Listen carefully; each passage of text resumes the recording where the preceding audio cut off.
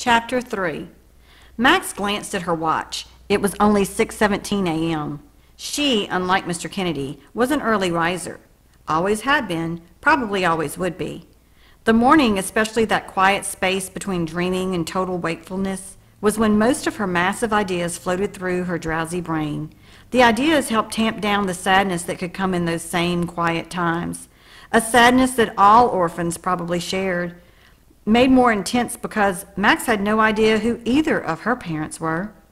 Max creaked her way back up the hall to her room as quietly as she could. She could hear Mr. Kennedy already snoring behind her.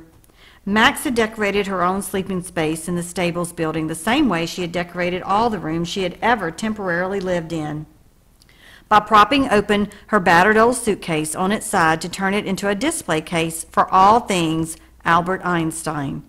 Books by and about the famous scientists were lined along the bottom like a bookshelf. Both lids were filled with their collection of Einstein photographs and quotes. She even had an Einstein bobblehead doll that she'd found once upon a time in a museum store dumpster. She used it as a bookend. Max couldn't remember where the suitcase came from. She just always had it. It was older than her rumpled knit sweater, and that thing was an antique.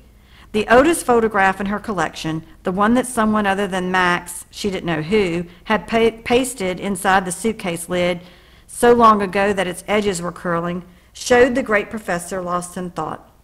He had a bushy mustache and long, unkempt hair. His hands were clasped together almost as if in prayer. His eyes were gazing up toward infinity. That photograph was Max's oldest memory, and since she never knew her own parents at an early age, Max found herself talking to the kind, grandfatherly man at bedtime. He was a very good listener. She became curious as to who the mystery man might be, and that's how her lifelong infatuation with all things Einstein began.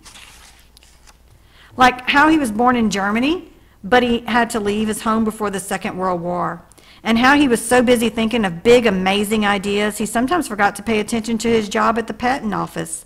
They had a lot in common. Next to the photograph was Max's absolute favorite Einstein quote: "Imagination is more important than knowledge."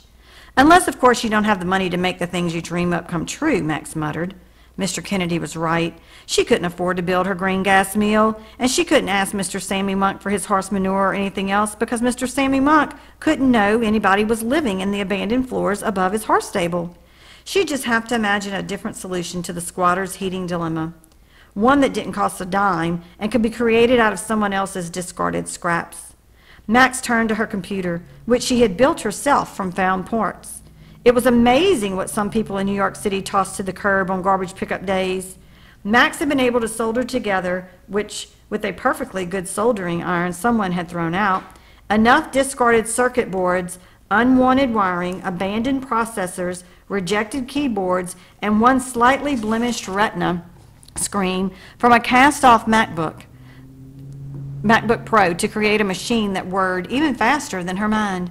She also had free Wi-Fi thanks to the Link NYC public hotspot system. She could even recharge her computer's batteries, discovered abandoned behind one of the city's glossy Apple stores, at the kiosk just down the block from the stables. Reliable Wi-Fi was one of the main reasons that Max had selected her current accommodations. Easy access to a top-flight school was the other. Max clicked open a browser and went back to the internet page that she had bookmarked the night before. It was a nightmarish news report about children as young as 7 working in perilous conditions in the Democratic Republic of the Congo to mine cobalt that ends up in smartphones, cars, and computers sold to millions across the world.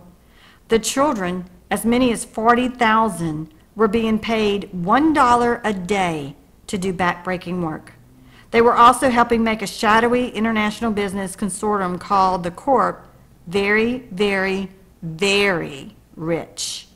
The story broke Max's heart, because Max's heart, like her hero Dr. Einstein's, was huge.